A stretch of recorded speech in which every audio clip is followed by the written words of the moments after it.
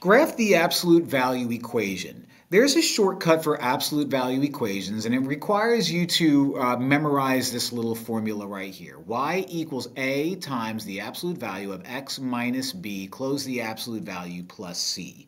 What A does is A is the number living in front of the absolute value. If A is positive, it opens up and it acts as a slope. So A is your slope.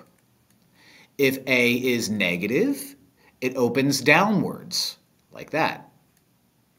B tells you where to move left or right, depending on if it's positive or negative, and C tells you where to move up or down. So when I look at this, I have an invisible 1 living in front of my absolute value, which means my slope is going to be 1's opening up like that. Okay, that's my slope. Now you have to be careful.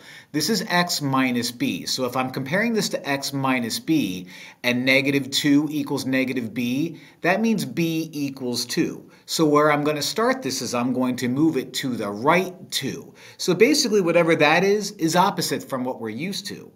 C here is minus 4, so we're going to start out by moving down 4.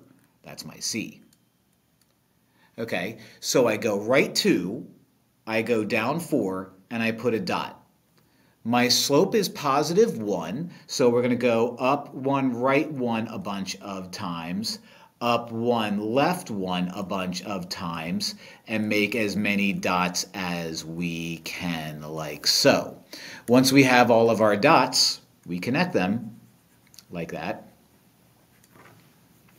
I'm not good at drawing lines, as you can see from me just going wobbly right there. Awful. But that's the idea. If I knew how to draw straight lines, it would be a whole lot better. But again, yeah, you use this guy right here to find slope and where you move. And once you move it like the Madagascar animals, you're in good shape.